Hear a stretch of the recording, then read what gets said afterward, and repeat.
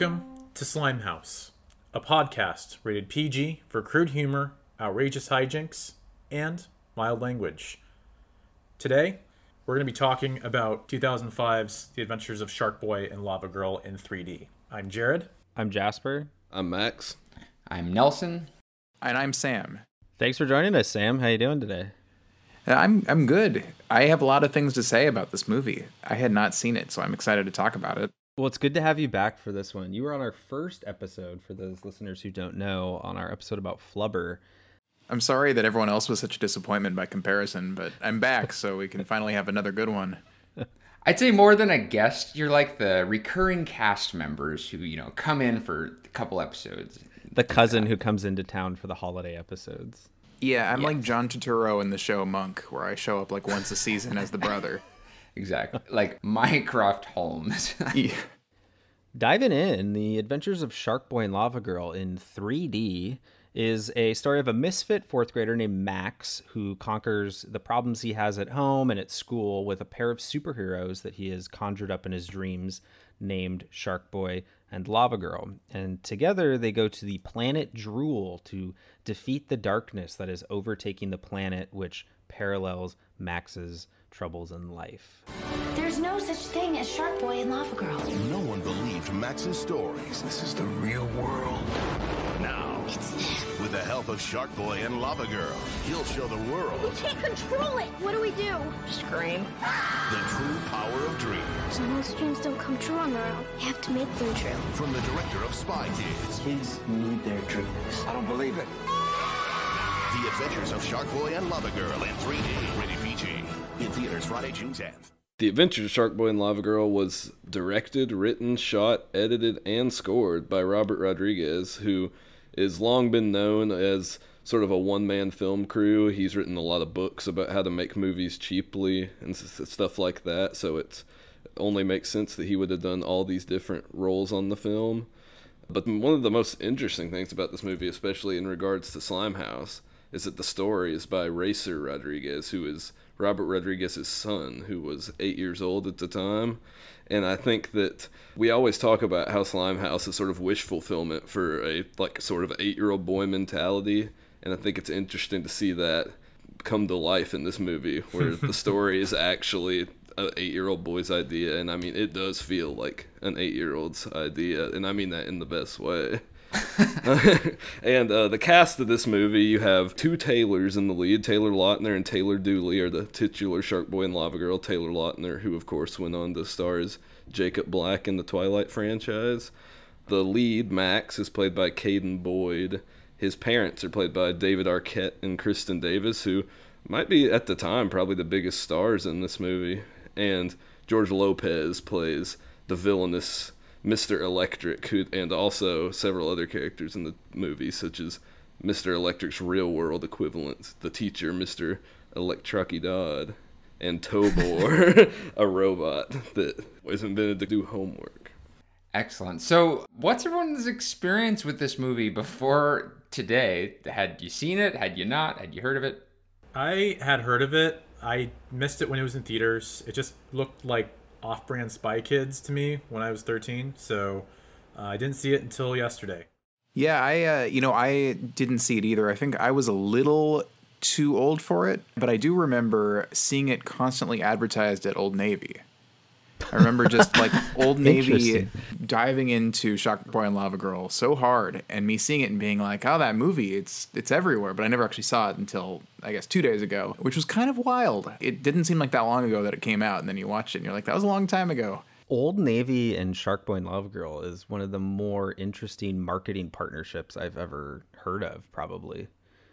Yeah, I think though, I associate those with a very similar time in my life, so it doesn't seem that weird to me. I'm like, Old Navy, being in, late elementary school and buying some cheap jeans because I was going to grow out of them very quickly. Sharkboy and Lavagirl, which I had already grown out of. I actually never saw this until now as well, and I had really no interest in seeing it at the time. I was a big fan of the original Spy Kids, directed by Rodriguez as well, but after Spy Kids 3D, I was kind of done with Rodriguez's kids stuff. So I kind of wrote this off, especially because of the 3D element. However, a few years later, me and some buddies kind of rented his movie Shorts as a joke at Blockbuster on a Friday night. And it was very kooky, bad fun. Like it's super silly, but it knows that it's super silly.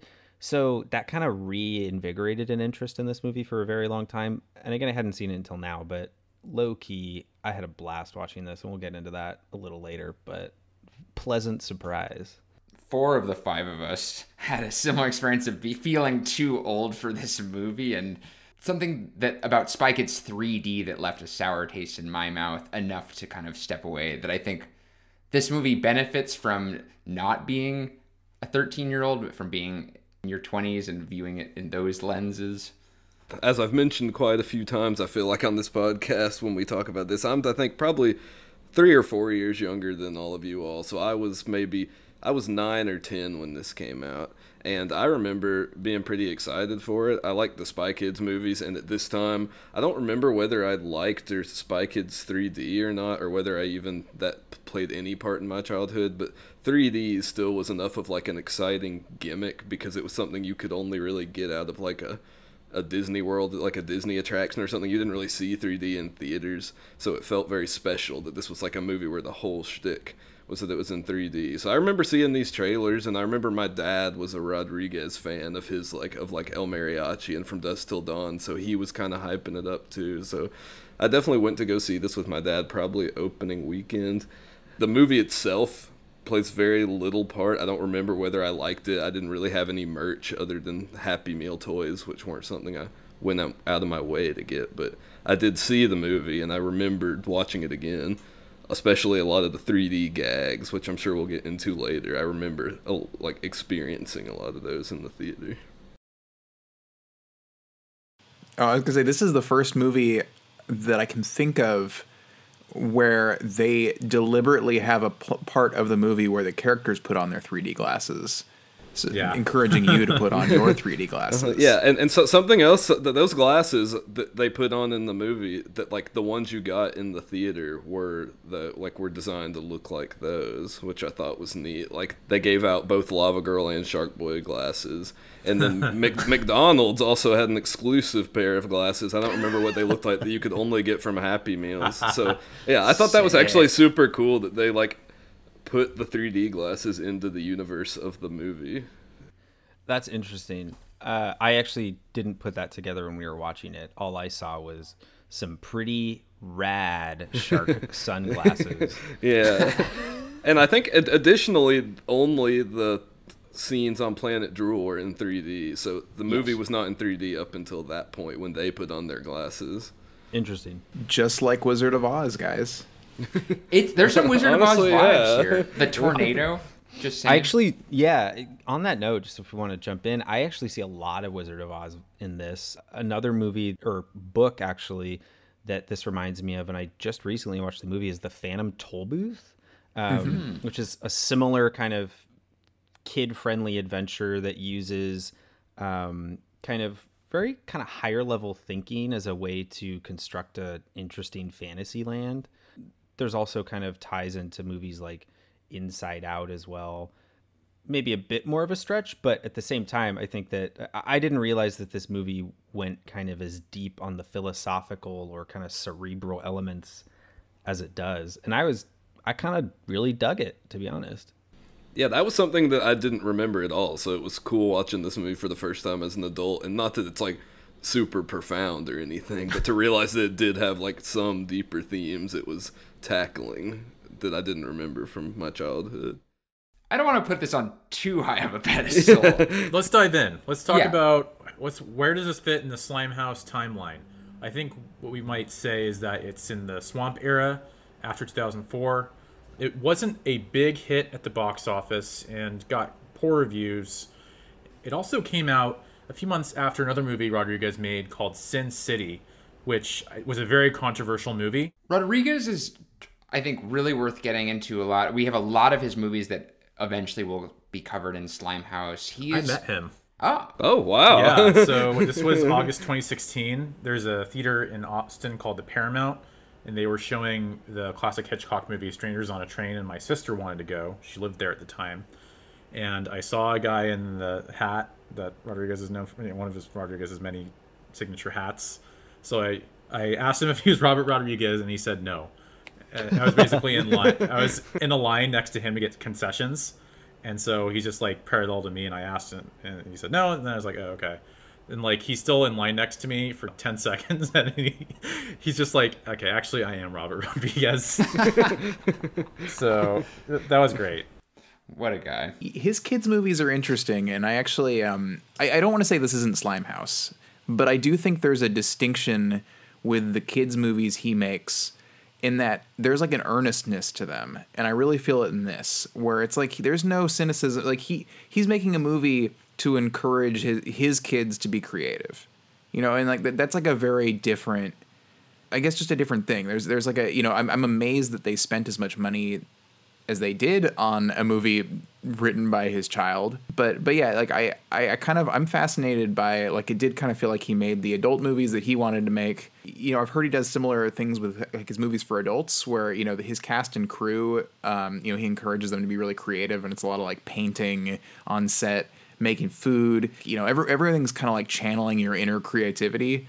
And I feel that with his with all of his movies, but he definitely kind of imbues that into his kids' movies. And this one I feel really strongly, and maybe it's a little on the nose. There's an awful lot of telling people to dream and dream harder. But yeah, like there's like an earnestness to it, I guess is what I'm getting at. I was just going to echo that. I totally agree with that, Sam. I was a bit of a cynic about Rodriguez's kids' movies. I do love the original Spy Kids, but, kind of after watching Shorts and the subsequent Spy Kids movies, I was like, he just kind of does them for his kids and wrote them off. But there is that, like, maybe I'm just kind of a sucker for these kind of movies, but these movies that promote letting kids' imaginations run wild and visually depicting that as some kind of magical adventure. And that's maybe why I kind of really dug this movie, and why it's really emblematic of a lot of Slimehouse ideals, is because it's teaching kids to have agency over their own thoughts, and that you have the power to, follow your dreams or defeat evil however you see it. And to me, that, is kids ruling over, their own kind of the way they see society, I think is really the key, the heart of Slimehouse.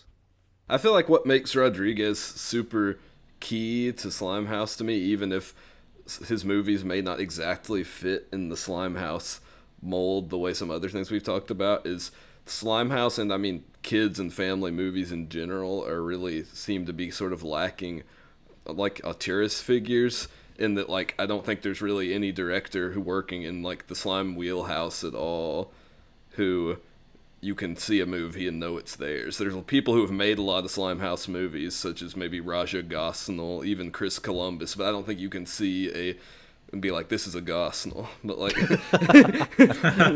except for Kenny Ortega. That's true. Ortega's a Slime auteur too. But yeah, I feel like Rodriguez is just really the only director in the Slimehouse world who works with a lot of the same actors, same look to all his kids' movies, same themes to his kids' movies. It's like he makes adult movies too, of course, but when he makes kids' movies, his movies are very distinct, even maybe more so than the similarities between his movies for adults. Yes, I think that's all 100%, in that I think because he makes a lot of very specific types of genres of movies, I do feel like he is a Slimehouse auteur, because when he's making a kids movie, he's making a kids movie, god damn it. Like, there is no ifs, ands, or buts about it.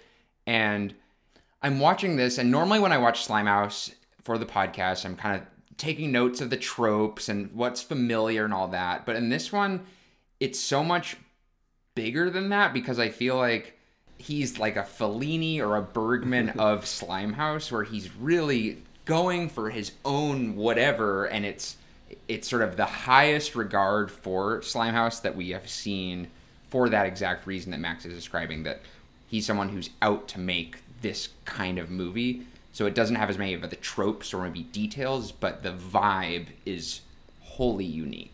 Yeah, I think something else kind of important to look at is we've talked about Slimehouse, Grindhouse sort of as a it's based on that. And I mean, if any current modern director really has one foot in the like Grindhouse ethos, it's Robert Rodriguez. I mean, he did part of the movie Grindhouse even, so he definitely has a deep awareness and fondness for that kind of thing, and also just a fondness for trying to make movies as cheaply and quickly as possible. It's true. Last thing I would add is that, you know, when it started, I was kind of like, oh yeah, you know, his kid, this like little kind of like opening narrated bit feels like it was written by an 8-year-old. You know, like I wonder if like his son wrote that, and then I wonder if he like used his kid's drawings as a jumping off point, but I wonder what kind of movie we're going to get into.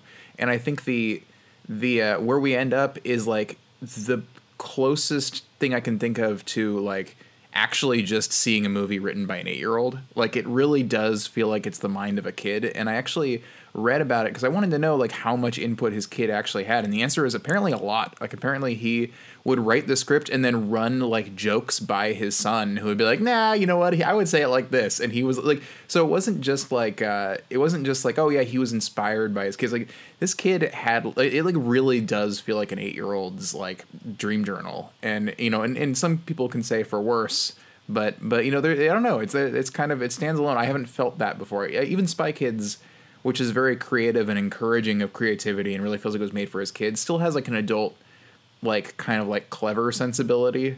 Mm-hmm. Yeah. Or even logic to it. I think that's true of like, yeah, the moment you see like sharks just moving their mouth talking with adult voices, you're like, okay, we're in someone else's brain, and that someone is 8. It actually, to me, kind of felt like how a dream would move. Like there's a narrative, and obviously we all dream different, so I'd be curious to hear your guys' takes. But there's kind of a through line, and there's an obvious narrative, but the way in which they get places is just so kind of haphazard, but in a way that you buy it in this movie because it's this dream world, because it's this kid's creation, and in that way, to me, it's much more interesting in a way. It's less predictable. It keeps you on your toes, and you know, it kind of sells the whole thing, you know, that it actually does feel like a dream. In your dreams, do you have Sharkboy and Lavagirl? No, but I do have banana split boats that I take down the river. And George Lopez as a giant robot chasing me around. Yeah, you know, did you guys know that apparently when they filmed his face for all the robot scenes, they like put the camera like 3 inches from his face and like gave him pieces of tape that he had to like, where his eye lines for all the characters, you know, like because they like for all the scenes, and like apparently they kept having to redo them because he was like looking at the wrong part of the tape. Like it was so close to his face that his eyeline would be off if he looked at like the inside edge as opposed to the middle. As Mr. Electric, his eyes were just looking like they're all over the place anyway, though. It's like he was always looking like to the sides of things. And he was like bugging out. Yeah, he was bugging out, man. Yeah, that's a perfect example where it's not a Slimehouse trope, but what a Slimehouse character he is. It's like a guy whose head is so big, and yeah, I was wondering like how the hell did they distort it so much, and he, you know, flexes his electricity muscles and just gets to be a ham-fisted dream villain. Yeah, actually, really quick, Nelson, I really like what you're saying. Kind of, there's not a lot of tropes necessarily in this movie, but this is the movie out of all the ones we've watched so far that I took the most notes on, just because there's so much that is of the Slimehouse attitude in this movie. Yes. But not necessarily of kind of the construction of a Slimehouse movie, which I actually really loved. It felt very fresh in that regard from a lot of the movies we've watched. I liked it too. It's kind of thin. Like I think that's like maybe my like before we just all love on the Adventures of Sharkboy and Lavagirl. I just want to like, the thing I like, it's like I kind of like liked it in spite of it a little bit, where it was like the fact that it's so earnest and does all these things that are so cool and like really does explore the mind of a child in a way that we don't normally see. I'm like more willing to forgive the fact that like for most of the movie, like it's kind of one note on like a story level. You know, it's like, it's kind of just like, hey, we got to get out of their situation, dream away. I think that's why it wasn't received well. But also, you know, everyone who would have that comment isn't an 8-year-old kid. So I think it's interesting. But yeah, I can't let us all just just love on this movie unconditionally. Like let's ground it a little bit. No, I'm in film glad criticism. because I also found the movie to be a little bit two-dimensional. Yeah, I feel like I all the stuff in like the On Planet Drool I thought was like cool and like very unique and very earnest, as we've said. But then whenever it would go back to the Earth storyline, especially, I mean, we'll be getting into character tropes soon, so I'm sure we'll talk about them. The kids' parents are in a failing marriage, but you really don't see any of that or really understand anything about their disintegrating relationship. It's very like and then at the very end there's like a super emotional scene where they're getting sucked into tornadoes and they're like, I thought you wanted me to leave, and he's like, no, never. And it's just, I feel like that's like the actual plot in the real world of this movie is very thin, but I still do very much like the movie and appreciate its existence.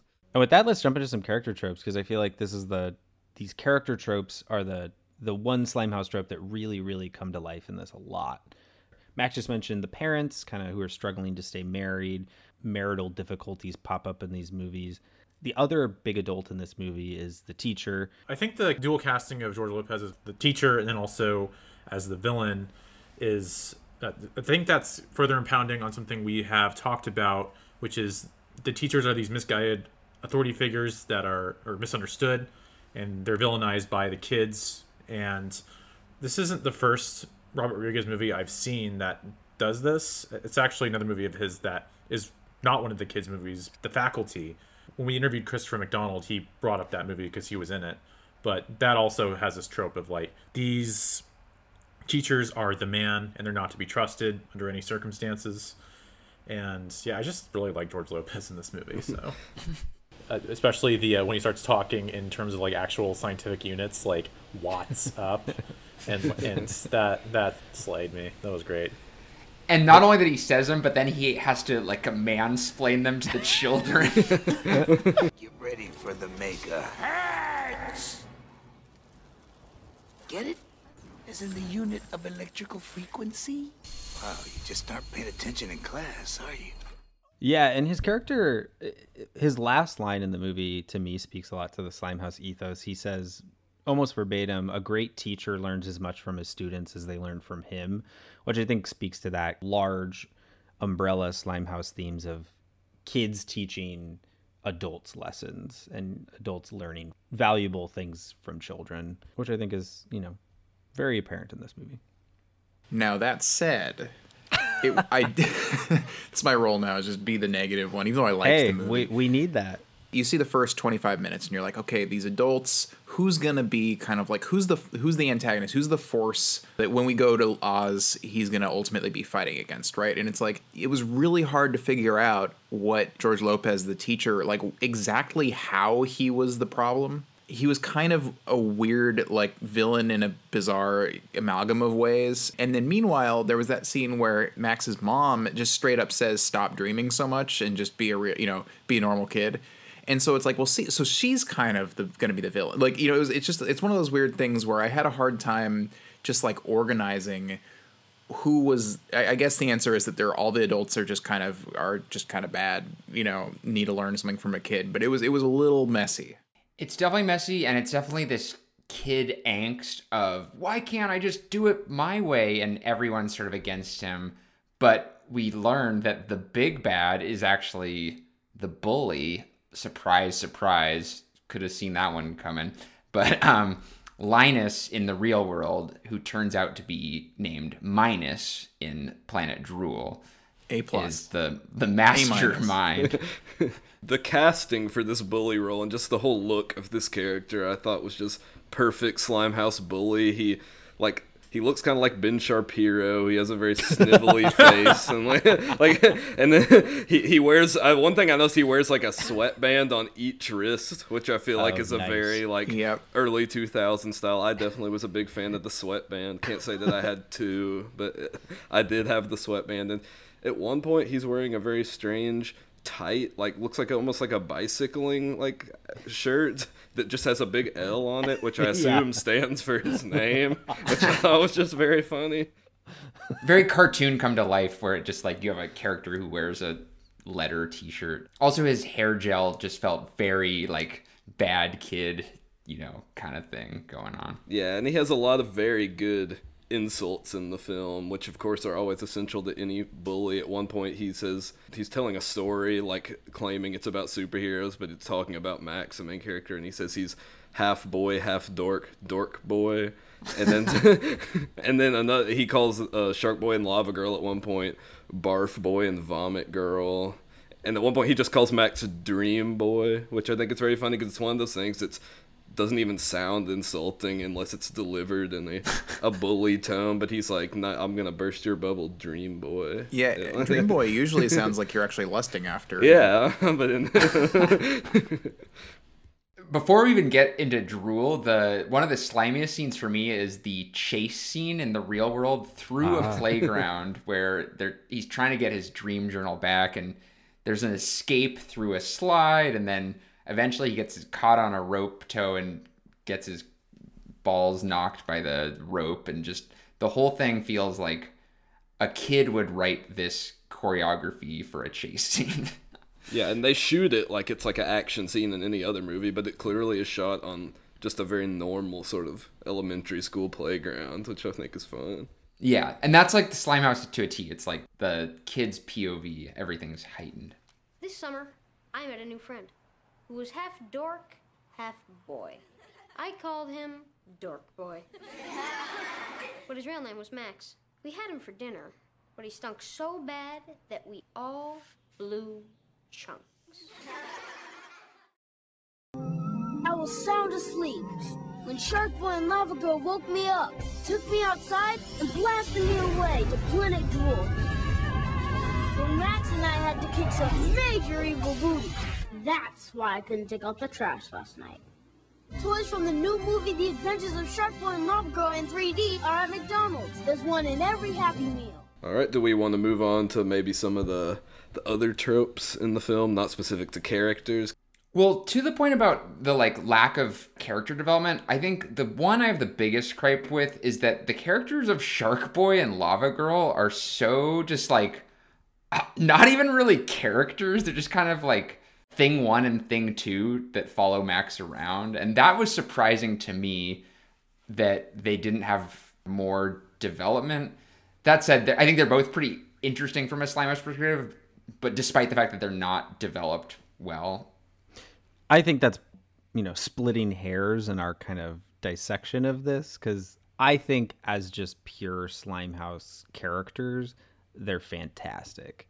Sharkboy might be my favorite Slimehouse character we've come across on this show. Yeah, I agree with that. So he's key Slimehouse. Like, he represents everything about it. He has that attitude that I'll give you. I just meant whatever they're going for. They have zero development, and I think that I was totally able to forgive a lot of kind of the lack of narrative development that I totally recognize does not exist in this movie. But that attitude of Sharkboy and Lavagirl to me is all you need in this movie, really. You don't need such deep character development. You just need Sharkboy to do cool karate tricks and break dance to a song he's making up as he goes, to me that's all you need. Okay, fair enough. Yeah, it's very funny, the scenes where he goes full karate and starts fighting a bunch of plug hounds, or when he's being attacked by an army of 3D enemies. I find that very funny because it's one of the hardest things to do for an actor to pull off is acting or especially fighting against things that aren't actually there. And I find it so funny to have just a kid just mime out a bunch of karate moves. Yeah. And they've just added enemies around him. So he's just jumping around, kicking and and chopping, and they have gone in and filled in enemies that he's hitting everywhere. Which I just think I want to see that. I just want to see that video of him just on a green screen, just jumping around. Yeah, and I got to give a big shout out to Taylor Lautner for this role, because I was reading he's an actual martial artist. And at this age, he had won. The way he was actually found is he had won martial arts competitions, and Robert Rodriguez let him choreograph all his fights in this movie. So that's all Lautner in those fight Very scenes. cool. Not just his fights, but like the slimiest part of this movie for me is when they're trying to get Max, the main character, not our Max, but Max, they're trying to get Max to go to sleep, and Sharkboy has to come up with a song on the spot, and he's like just doing dance moves like a Korean pop star, and like it's just he's going for it, and that song is stuck in my head now. Just relax, lay about, or my fist will put you out. Dream, dream, dream, dream, dream, dream. Take your time, but beware, there's darkness in the air. Dream, dream, dream, dream, dream, dream. Like it has a hypnotic quality to it. It's like dream, dream, dream, dream, dream, dream. Yes. It's just Yeah, so something I love about that scene is you can tell they were like, we shot this in 3D for a reason. We gotta stuff this song with like 3D bits. So like multiple times in that song, he'll do stuff just to give an excuse to do some 3D. At one point, one of the lyrics is "Want some water? Here's a glass," and he just splashes water out. And then at another point, he like does like he says like "There's darkness in the air," and he like shoots like twinkles out of his fingers. There's like 5 3D gags in just his dream song alone.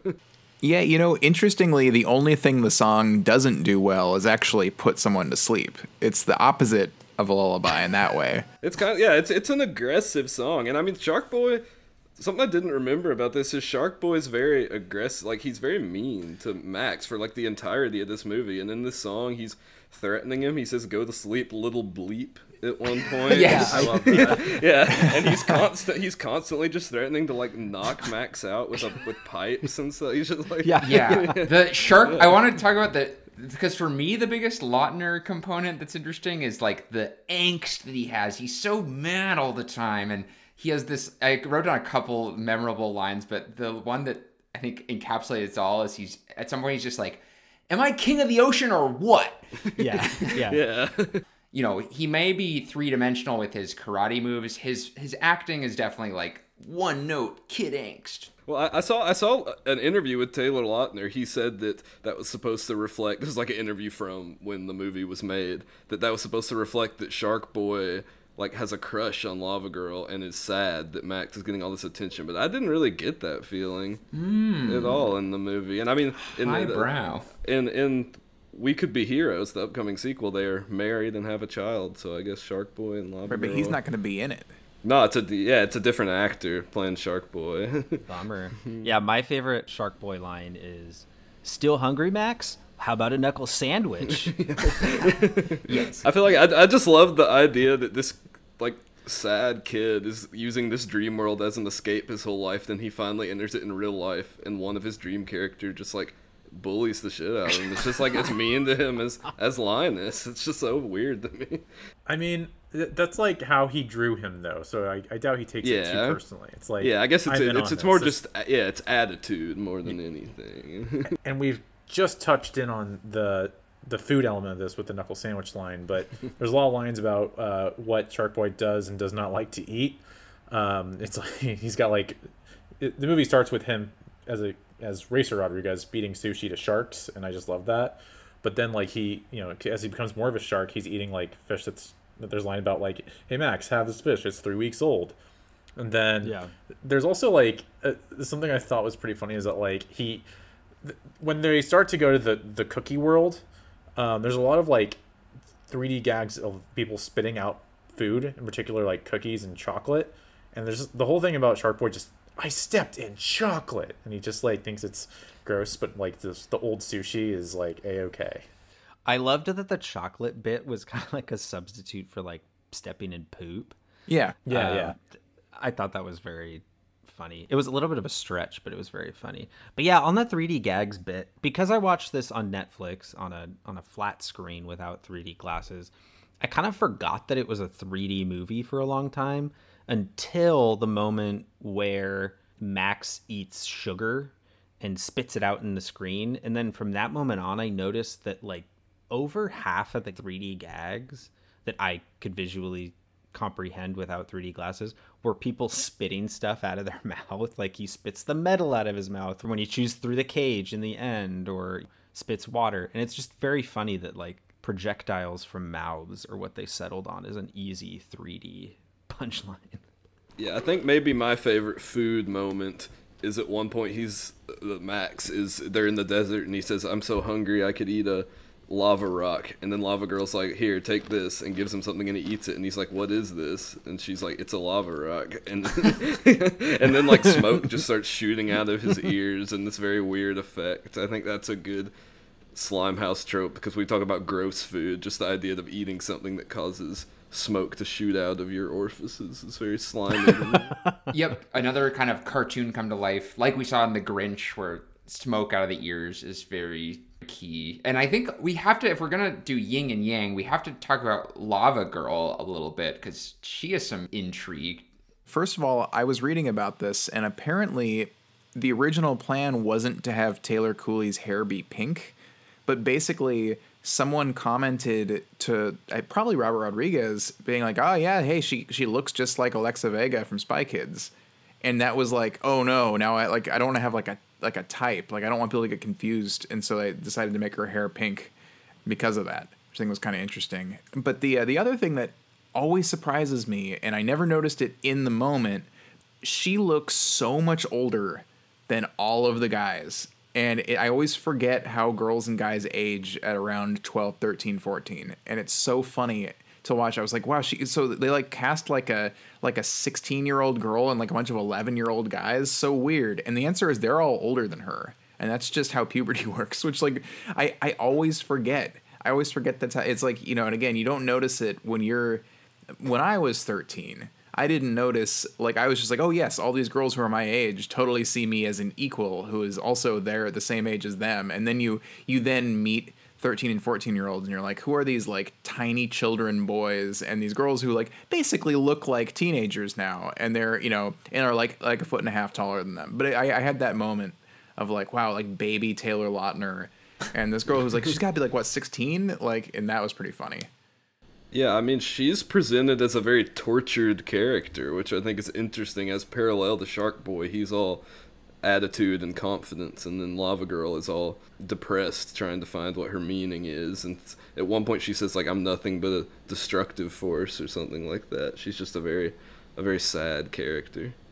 Now that said, volcanoes have nothing to do with light. Yeah. No, yeah, I think the funniest thing, or the most slimy thing about Lavagirl is that she has this, like, function to kind of, first of all, burn everything. Like, at one point she kisses Sharkboy on the cheek, and he's like, ow, like, tss, you know, like, she kind of makes things sizzle. My favorite Lavagirl moment was they're fighting the plug hounds, and she, in order to escape the grasp of these plug hounds, she turns into literal lava. But the way in which it's animated is very reminiscent of, to me, a very Slimehouse image of the people turning into goo, like a Capri Sun commercial or the Secret World of Alex Mack. For some reason, that idea of morphing into a liquid substance and moving around was somehow a thing for kids in the 90s. And then she goes from pure liquid to rock solid ice, and for a while she's just this like frozen thing that they like cart around. They use her as a sled though, which is honestly great. That I like stood up and cheered when that happened. That was the best. Speaking a little more of the humor, the jokes in the movie, because I feel like this might be one of the less comedic Slimehouse movies we've talked about. It's more of an action adventure kind of movie, but it's a very distinctive sense of humor that I feel like is very specific to kids. It makes sense what we were talking about earlier, how he sort of ran these jokes past his kids. We have a lot of the pun humor, and then there's a decent amount of gross out scatological humor in this. I mean, we talked about earlier the bully saying barf boy and vomit girl, and there's also a very slimy battle scene in the end, which maybe we can talk about a little bit. Yes. but the climax of that scene, they're casting various brain related attacks, and Max says brain fart, which causes Linus's head to blow up really big, which is not the only big head in this movie because of George Lopez's character, and I feel like big heads were kind of a thing right at this time with the Airheads commercial, the Gushers commercial, a lot of big head humor. So. Sure. Oh, yeah. Yeah, that dream battle I thought was really funny. It reminded me of Pokemon or Yu-Gi-Oh, which were both really big at the time. Oh, it reminded me of the end of Dark City. Just haven't seen that movie. Oh, all right. It's exactly that. Just imagine that, but a serious version of two people just like mind blasting at each other from two spires. And it's basically exactly Dark City. That's very funny. Except only using brain-related puns. Right, minus the puns. Yeah, there isn't any pun usage in Dark City, unfortunately, to its detriment. There's one other kind of odd fart scene in this movie where Mr. Electric is like walking the plug hounds, and then he has like a sneeze attack, and then he does this really bizarre electric fart, and the plug hounds all kind of faint, and he's just like, okay, yeah, sorry, that was me.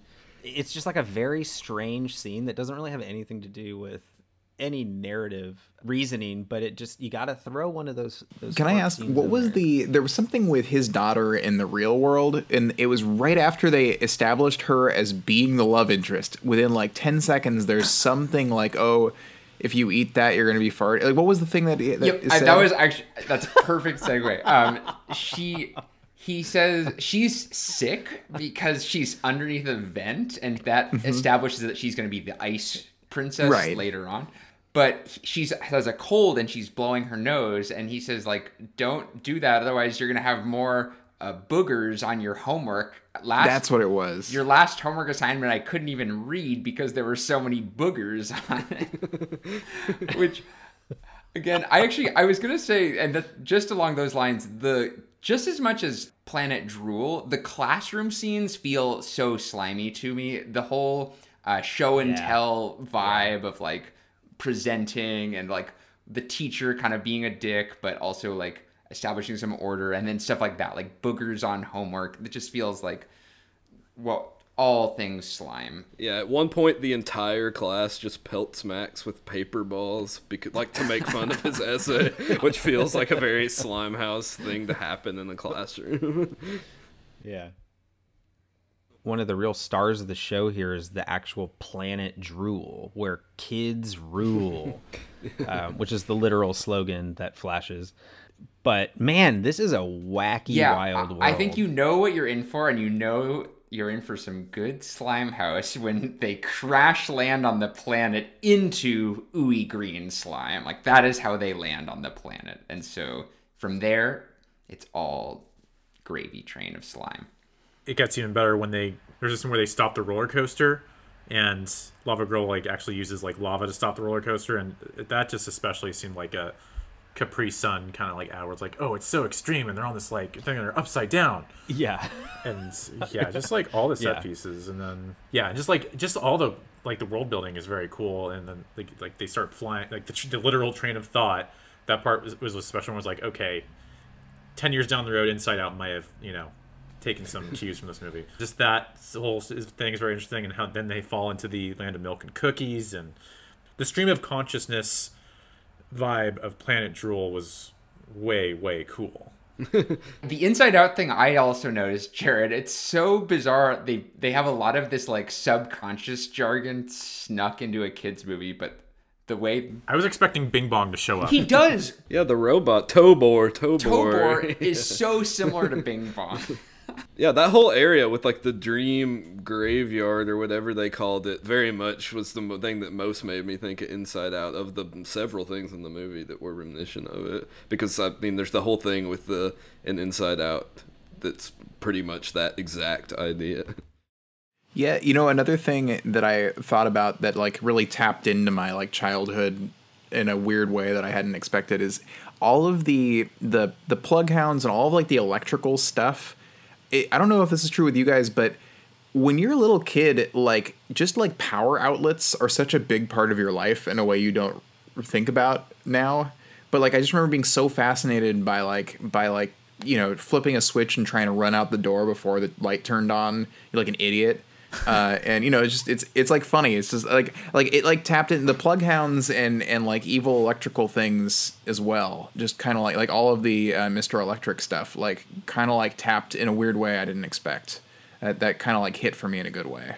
Yeah, when the movie, like when the plugs first showed up in the first scene that they're in, I was like, why are the monsters in this movie plugs and wires? Like, why are they electrical outlets? And yeah, I feel like that is something that an 8-year-old is compelled by. So it makes sense that that would be sort of the main image that shows up in this movie. I interpreted it as when in the real world you see his like alarm clock and other thing and his like lights plugged into this thing. So I kind of read it as, oh, the plugs are what allow him to wake up because that's what powers his alarm clock.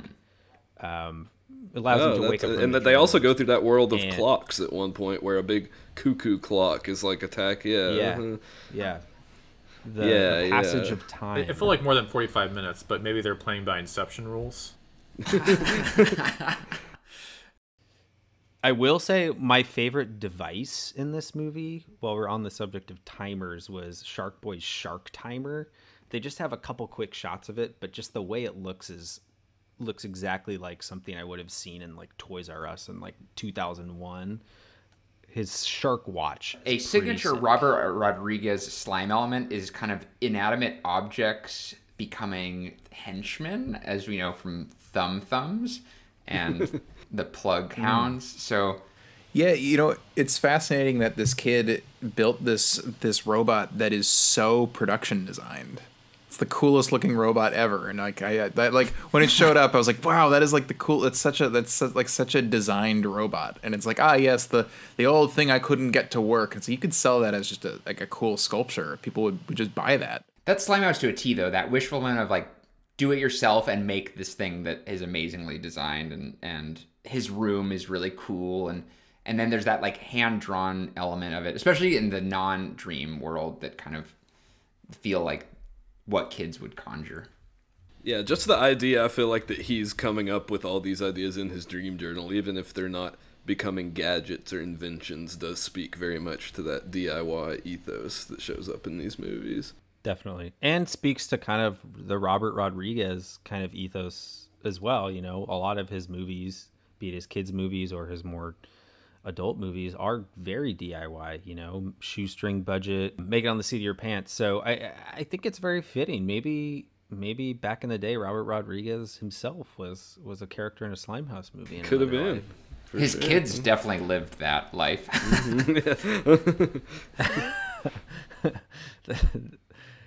I don't want to like linger too much on this, but the CGI in this movie is very dated in today's day and age. I don't think that's necessarily something we need to like go into, besides the fact that, it does make the film look much, much more slimy and of its era. But I think what makes it to me so slimy is how bold and colorful this whole world is, and saturated, and this harsh kind of lighting that's in this movie. We saw this in The Grinch. We see this in a lot of these more fantastical slime movies, where the look is just so exaggerated and cartoony and colorful that it feels like a kid's storybook or a theme park. Or in this case, with the CGI, to me, it reminded me very much of like a video game of the time. To me, just how the palette of this movie is very And interestingly, I reread the Roger Ebert review, and he mostly critiqued the fact that the 3D really dimmed all that and made it look really kind of ghastly dark, which I remember about Spy Kids 3D being that way. And we'll talk about that when that episode comes on. But I think in some sense, the movie might have gotten better praise if they omitted the 3D because of that reason, Jasper. I noticed the same thing, but I could also see how, with especially the shitty 3D method that they used in a pre-Avatar world, it was very, like, you could see how it would muddle all those colors. Yeah, because it was still the era of the red and blue glasses. It wasn't even real D yet, so the whole movie just had this tint to it. I actually do remember that from when I saw it in theaters. I think something else important to talk about with sort of the look of this movie is, yes, the CGI is very dated, but it also, I feel like, was not even necessarily looking like great effects for the time. So it feels like it was very much focused on making a distinctive world, not making like a breathtaking looking movie in a way, because like other movies that came out that year were like there was Chronicles of Narnia, even something in like Sky High, which is a more Slimehouse movie, looked much different than this. The effects were better on probably a comparable budget, and so it feels like this weird, very slick sort of CGI video game world is sort of something Robert Rodriguez was going for. Not that like it wasn't also dated, because it is, but it does feel like he was going for this very cartoon world, regardless of budget or like the time period that it was made. Well, it was the era of PlayStation 2, and it looks like it, so. Yeah, it almost reminds me of kind of like early virtual reality in a weird way, which I think is also kind of fitting of the story. Yeah, I feel like it kind of reminds me of the movie Lawnmower Man, if you've ever seen it. Like that's that's what the effect. It's better than Lawnmower Man. Let's give it some credit.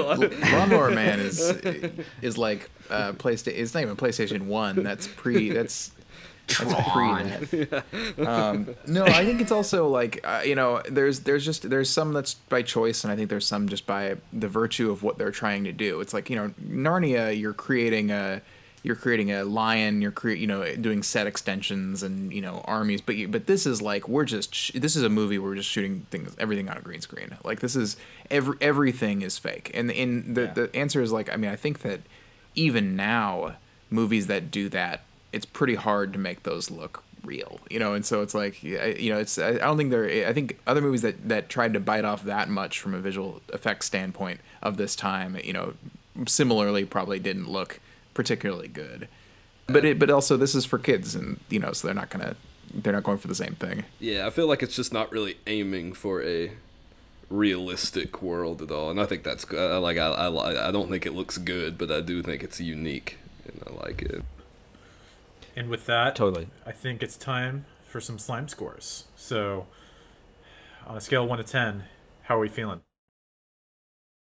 Sam, do you want to kick us off as our guest? Yeah. So, can I ask how the slime score works? This is how slimy I think it is. Yeah, it's just how slimy it is. A 1 is no slime, like it has no Slimehouse elements whatsoever. So okay, so Once Upon a Time in Mexico is a 1. Yeah. And then a 10 is like all things Slimehouse, like just whatever that means to you, but just like to you, it's like the max level, pun intended, I guess, but the max level that you can make a Slimehouse movie. Okay, I'm going to I think this will be controversial after we just talked about all the slimy things. I still think I'm going to give it a 6. And my reason is I still think it has the trappings of a slime movie, but the spirit of it, in a weird way, is almost like more pure than the slime movies. Like this, I think if normally slime movies we're adults trying to get at what will appeal to kids, this is almost like this is the real thing they're trying to get toward, and thus almost isn't a slime movie. That is the most bizarre take. Especially because earlier you were the one who was like kind of bringing us back down and reminding us that this is not highbrow. So but that's I still think though that in a weird way it's a little bit it's like the real thing, and slime movies are like trying to get it. They mean well. In Slimehouse, there's this mean kind of crude spirit, but in this, the moral of the story is a very earnest, meaningful thing to Robert Rodriguez. And it's kid, again, the thing I'm like trying to say, and I can't explain it well because I'm doing a bad job, is like Slimehouse movies are about trying to market this thing to kids. It's like it's this thing that we're selling to kids, and we're trying to get toward this thing. In a weird way, the getting toward is the Slimehouse, and this is actually just that thing. This is just an 8-year-old's brain, like kind of, I don't know. There's like a purity to it that I remember finishing it and thinking, it's not the slimiest thing I've seen, purely in like it's the spirit of it, even if the trappings are very slimy. So 6 is where I'm gonna stake my flag. I'll counter that. I think this is a perfect 10. The entire time watching this, I was smiling so big. I was having such a fun time. And to keep it short, I think it's just that Slimehouse attitude of this movie that really sets it to that highest level for me. It feels so of its era and its look and its feel. The jokes are just so aimed at kids. And I think just the simple fact that it is written by an 8-year-old about what goes on in a kid's mind is, to me, the essence of what Slimehouse is. And so that it's a perfect 10 for me. Yeah, I'm going to jump right in and say this is a flat 10 for me as well. I think Robert Rodriguez is one of the few directors who is very deliberately making this energy of movie. And like I said, it's not a traditional like check off the tropes that are happening. It's much more auteurist than any of that. And I think in that sense, it kind of transcends a lot of my usual check boxes for Slime.